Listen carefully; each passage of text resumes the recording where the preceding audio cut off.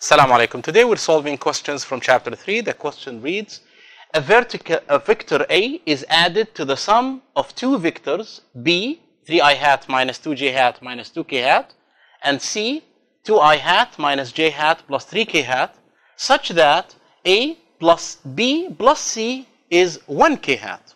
Find vector A. So I don't know vector A, but I do know B and C, and I know should equal k hat. So I utilize the equation given.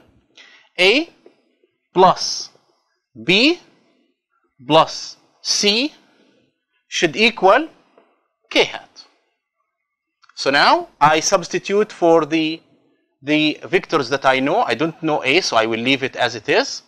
Then I will add vector B, which is a 3i hat minus 2j hat minus 2k hat, then plus vector C, which is 2i hat minus j hat plus 3k hat.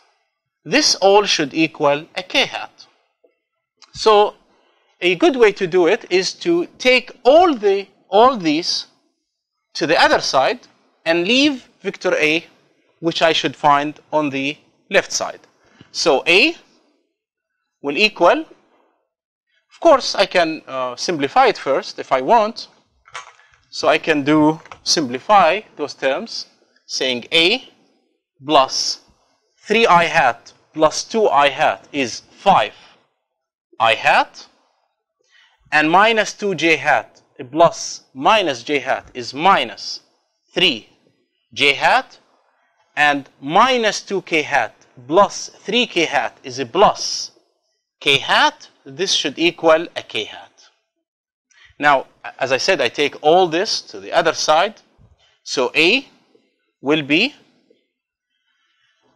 minus 5i hat, because I take it to the other side, plus 3j hat minus k hat plus k hat.